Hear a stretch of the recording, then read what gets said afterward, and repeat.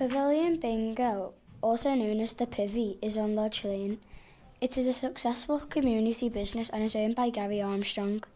The Pivvy got set on fire on the 29th of July 2011 in the early hours. Burglars had stolen thousands of pounds.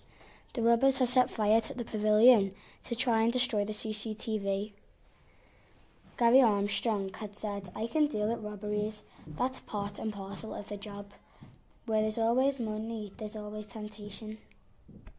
The Pavilion Bingo reopened on New Year's Eve till 2011. It was a success. Many local customers returned to the newly refurbished bingo hall. What's it like working at the Pivvy? It's nice sometimes and sometimes it's not. And what kind of people come in the Pivvy? Nice people come in. All lovely. What do you think it means for the community?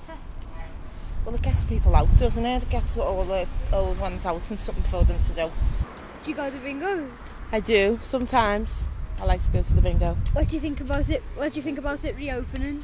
I'm really delighted that it's reopened because I don't no longer have to travel out to another bingo. I can go to the local bingo, the local community. What did you think when it was set on fire?